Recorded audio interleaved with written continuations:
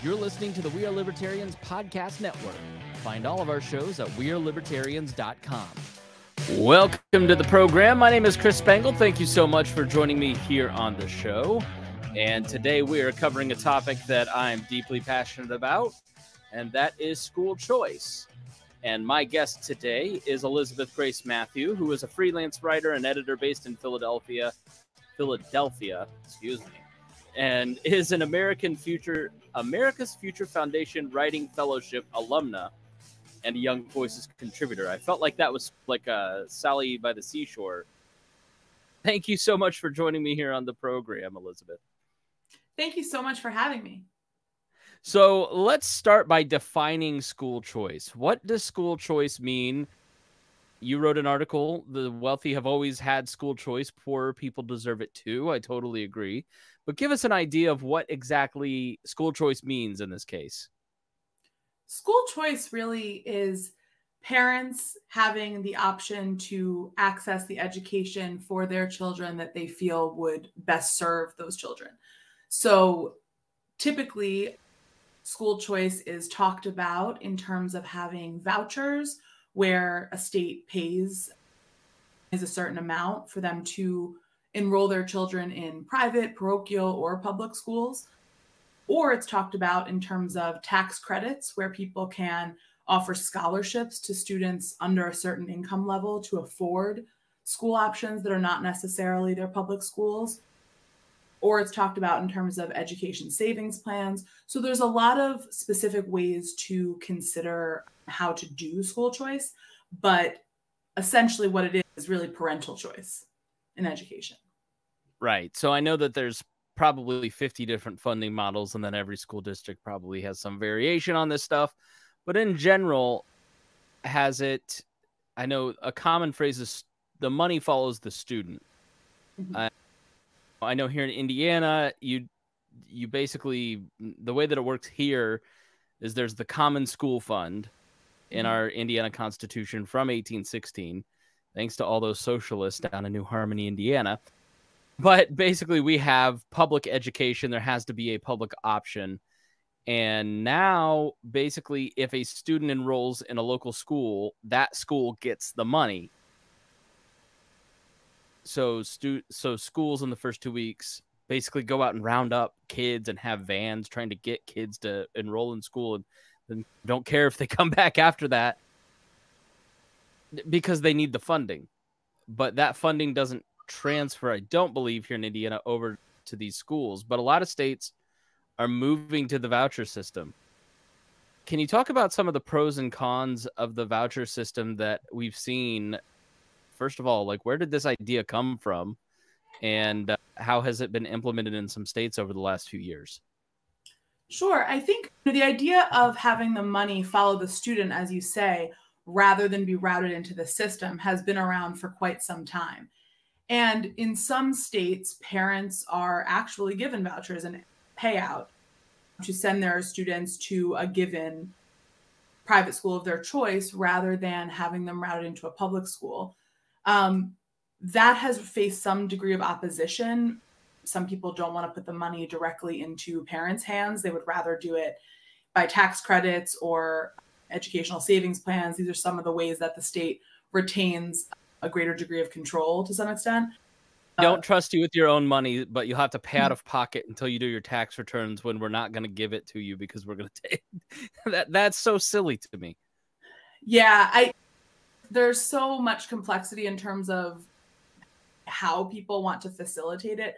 To me, the biggest and most important point is that students really should not be stuck in failing schools. And as of right now, the only students who are stuck in failing schools are the ones with the least resources and the highest needs. So to me, however we facilitate those students having the opportunity for the educational choice that the rest of us already have, I'm for it. Yeah, absolutely. So I know in some cases in these where the money follows the student, you can use it for anything, right? You can use it for, I think you said in the article your kids go to, is it a private Catholic school? My kids go to parochial school in Philadelphia, yes. Okay.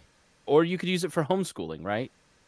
Yeah, for supports for homeschooling, for co-ops, for homeschooling. And I do think that's where a lot of the opposition gets a little bit trickier, right? To navigate how you want to do that. I mean, homeschooling families even now face certain regulations depending on the state in terms of how they use their money and how they,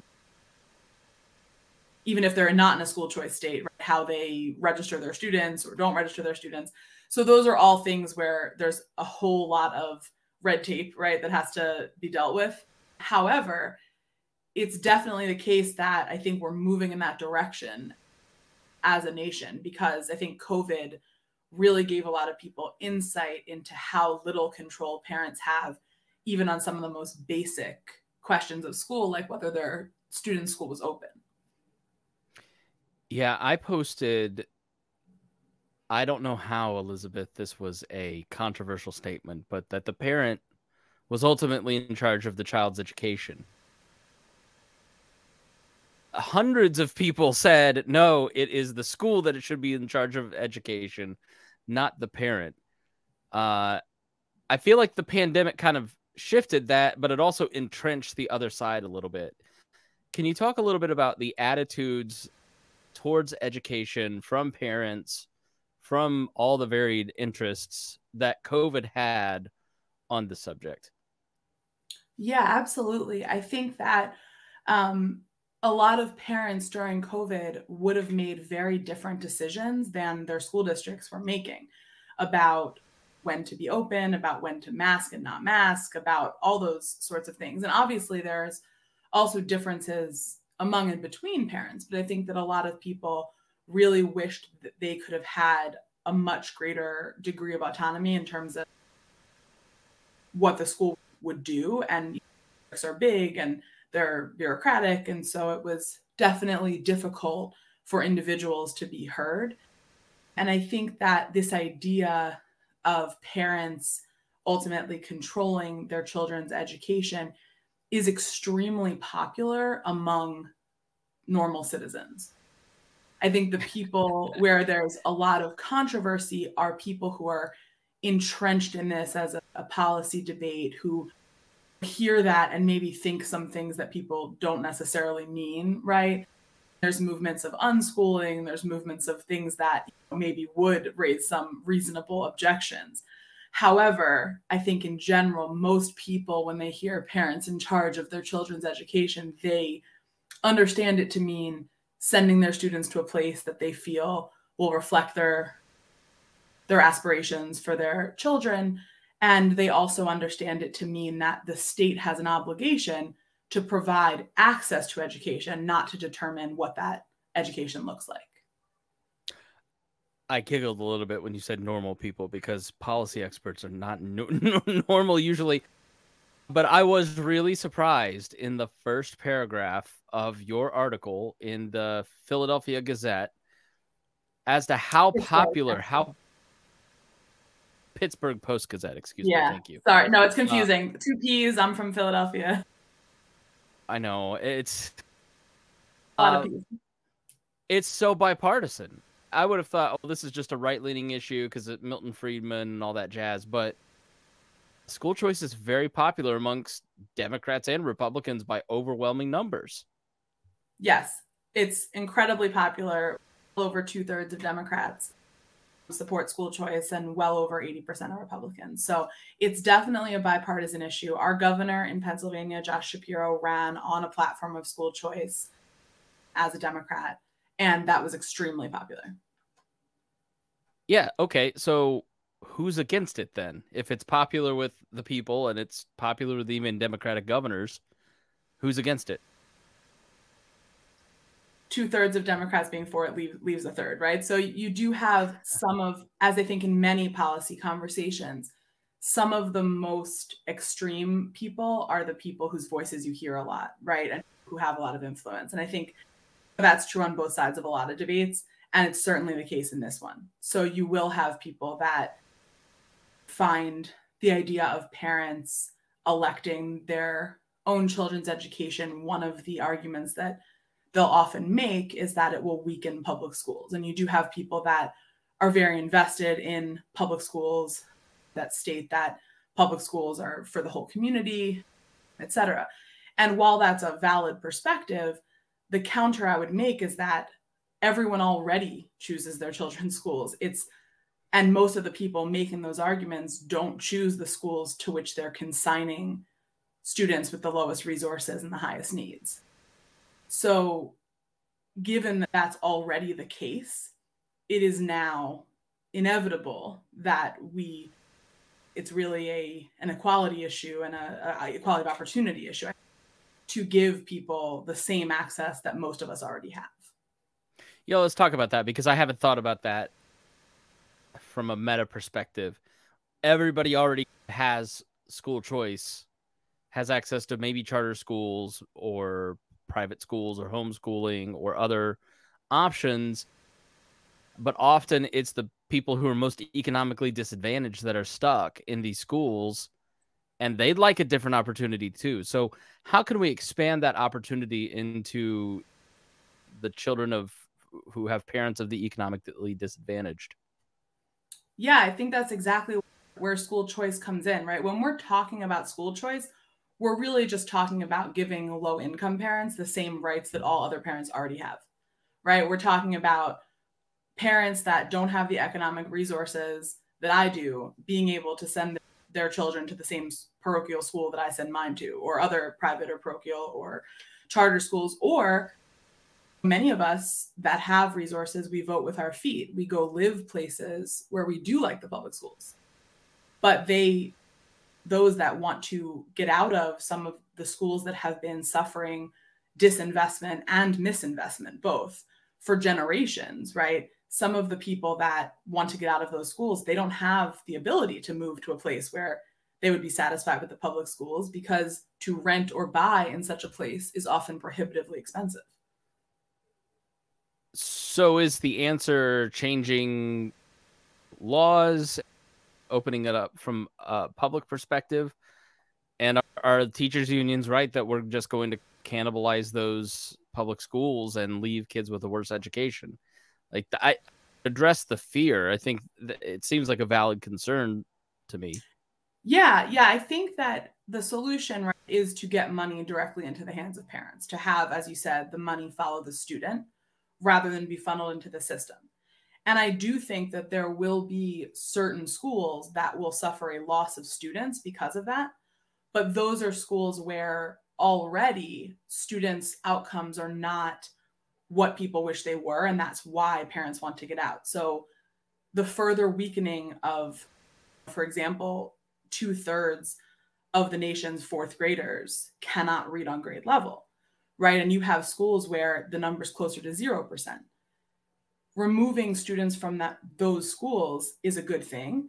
And the extent to which everyone has the opportunity to move out of such spaces will enable some degree of competition in terms of where they go, because everyone is at that point armed with the ability to go somewhere that they want to be, right? With either a tax credit or a savings plan or a voucher. Economic competition. What an idea. Yeah, if you're putting out a bad product, then you don't deserve my service.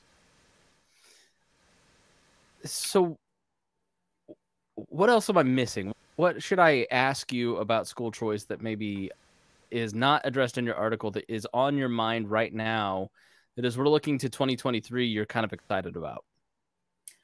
Yeah, I'm really excited about the aftermath of the pandemic, as terrible as the pandemic was, and as poorly as a lot of public school districts performed during the pandemic, which was devastating for tons of students and can't be that we say there's a silver lining, because there's not.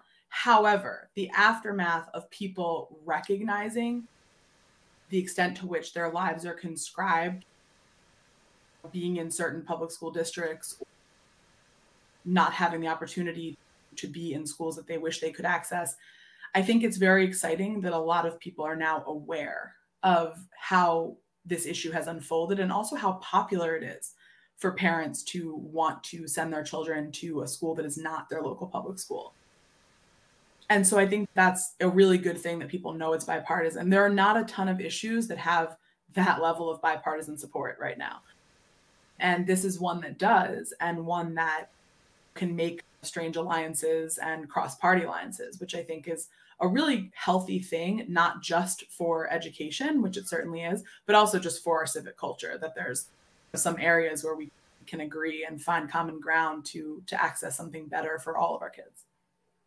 So in a parochial school, I know a little bit about Philadelphia and COVID and all that because of our friend Brian Nichols, who fled to literally nowhere, Indiana. Elizabeth, Parks and Rec is based on this area of Indiana. I'm not even kidding.